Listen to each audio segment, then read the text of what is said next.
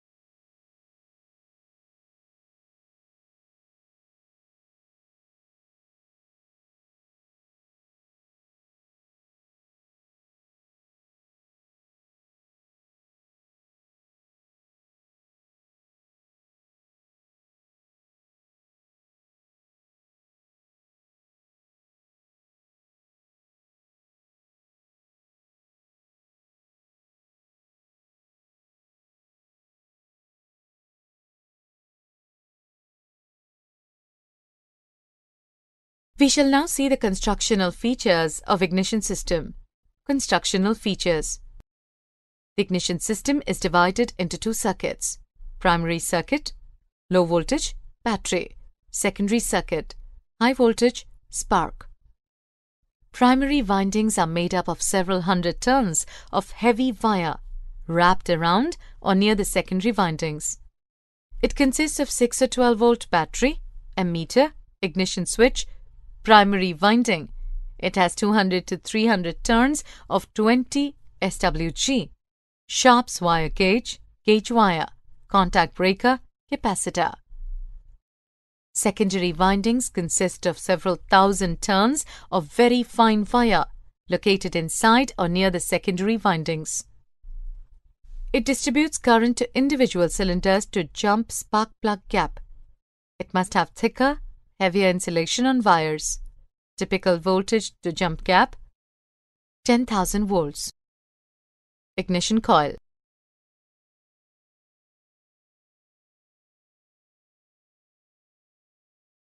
Working of battery, contact breaker points, and condenser. The battery establishes a large current in the low-resistance primary coil. The points are opened by cam action to quickly interrupt the current in the primary coil. Many turns on the secondary coil compared to the primary coil forms a transformer with a large multiplication of voltage. Large voltage spike applied to spark plug. The capacitor or condenser helps to handle the surge of voltage from the switch action, which might otherwise cause sparking across the points. The sudden change in magnetic field in the primary from the switching off of the current induces a very high voltage in the secondary coil by Faraday's law. Contact breakers. Contact breakers required to make contact or break contact of the primary circuit of ignition system. It consists of two contact breaker points. One point remains fixed while the other can move. A cam is used to move the movable point. As the cam moves, the contact is made and broken alternately. Primary circuit breaks when the breaker points open. Magnetic field collapses due to this. This produces high voltage current in the secondary winding, which is supplied to the distributor. This current is distributed to proper spark plug, where it produces spark for ignition of fuel-air mixture. Contact breakers.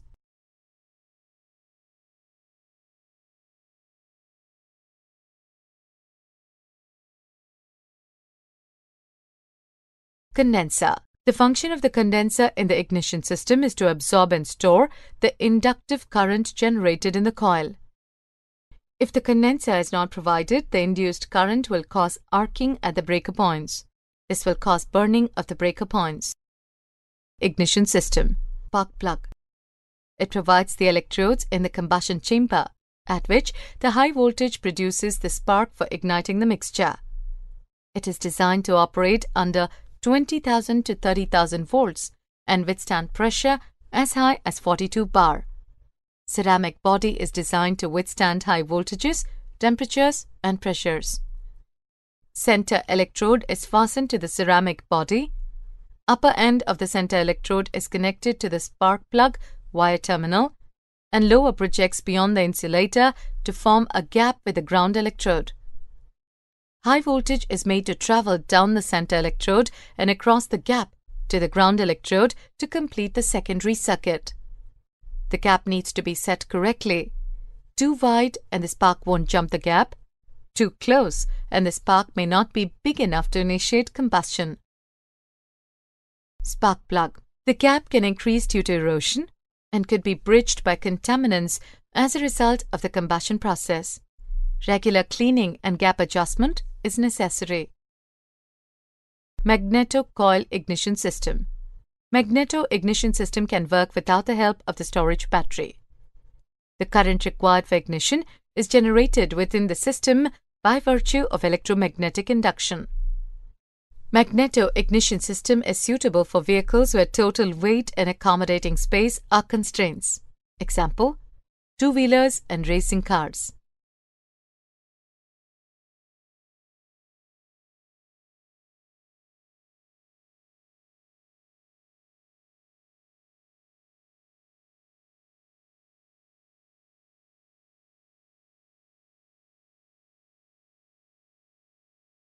The essential components of a magneto-ignition system are the magneto-system, to provide the magnetic field, the contact breaker, to provide the primary circuit when the current flow is at its maximum. Pitting is forming of small or minute holes due to hot places in the cylinder. The rotor arm to direct the spark surge to each spark plug in the correct sequence for the combustion stroke. Advantages: better reliability due to absence of battery and low maintenance. Better suited for medium and high-speed engines. Modern magneto systems are more compact, therefore require less space. Disadvantages: adjustment of spark timings adversely affects the voltage. Burning of electrodes is possible at high engine speeds due to high voltage. Cost is more than that of battery ignition systems. Now we move on to discuss about breaker point ignition systems. It was used on engines until 1981, which consisted of armature, points, and condenser. Breaker point ignition systems. When points are closed, magnetic field builds up in primary winding. When points open, magnetic field in primary winding collapses through secondary winding. This creates enough voltage to fire the spark plug.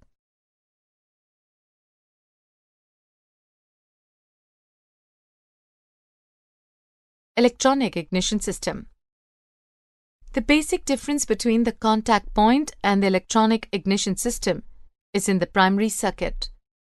The primary circuit in a contact point ignition system is open and closed by contact points.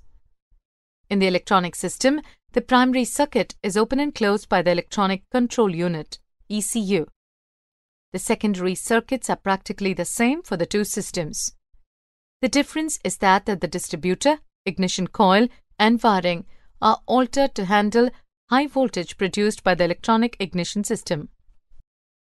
One advantage of this higher voltage, up to 60,000 volts, is that spark plugs with wider gaps can be used. This results in a longer spark which can ignite leaner air-fuel mixtures. As a result, engines can run on leaner mixtures for better fuel economy and lower emissions. The components of an electronic ignition system, regardless of the manufacturer, all perform the same functions. Each manufacturer has its own preferred terminology and location of the components. The basic components of an electronic ignition system are as follows. Trigger wheel. The trigger wheel, also known as a reluctor, pole piece, or armature, is connected to the upper end of the distributor shaft. The trigger wheel replaces the distributor cam. Like the distributor cam lobes, the teeth on the trigger wheel equal the number of engine cylinders. Pickup coil. The pickup coil, also known as a sensor assembly, sensor coil, or magnetic pickup assembly, produces tiny voltage surges for the ignition system's electronic control unit. The pickup coil is a small set of windings forming a coil. Electronic control unit amplifier. The ignition system, electronic control unit amplifier or control module, is an electronic switch that turns the ignition coil primary current on and off. The ECU performs the same function as the contact points. The ignition ECU is a network of transistors, capacitors, resistors, and other electronic components sealed in a metal or plastic housing. The ECU can be located in the engine compartment, on the side of the distributor, inside the distributor, or under the vehicle dash. ECU dwell time, number of degrees the circuit conducts current to the ignition coil, is designed into the electronic circuit of the ECU and is not adjustable. We shall now discuss about electronic ignition system operation. With the engine running, the trigger wheel rotates inside the distributor. As a tooth of the trigger wheel passes the pickup coil, the magnetic field strengthens around the pickup coil. This action changes the output voltage or current flow through the coil. As a result, an electrical surge is sent to the electronic control unit as the trigger wheel teeth pass the pickup coil. The electronic control unit increases the electrical surges into on or off cycles for the ignition coil.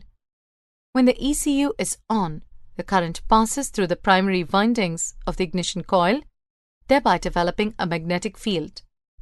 Then, when the trigger wheel and pickup coil turn off the ECU, the magnetic field inside the ignition coil collapses and fires a spark plug.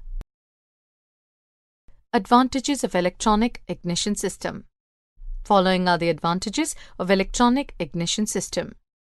Moving parts are absent, so no maintenance. Contact breaker points are absent, so no arcing. Spark plug life increases by 50%, and they can be used for about 60,000 kilometers without any problem. Better combustion in combustion chamber. About 90 to 95% of air-fuel mixture is burnt compared with 70 to 75% with conventional ignition system. Triggering devices.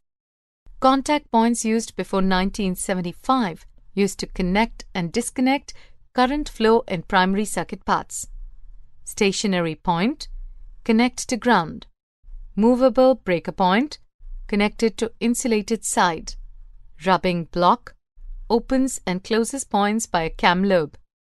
Breaker arm spring, pushes points together. Point gap is measured when the rubbing block is on the highest part of the cam lobe, 0.018 to 0.022. Trigger wheels. Most of the new cars use a trigger wheel, can be called a reluctor or pole piece. They have one tooth for each cylinder of the engine. The reluctor lines up with the pickup coil as it turns around. This changes the magnetic field in the pickup coil. When the magnetic field changes, it changes the current flow in the pickup coil, and that is noticed by the ignition control module or ECU electronic control module.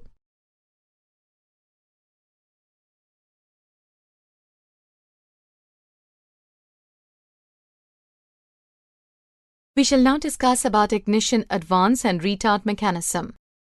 Ignition advance.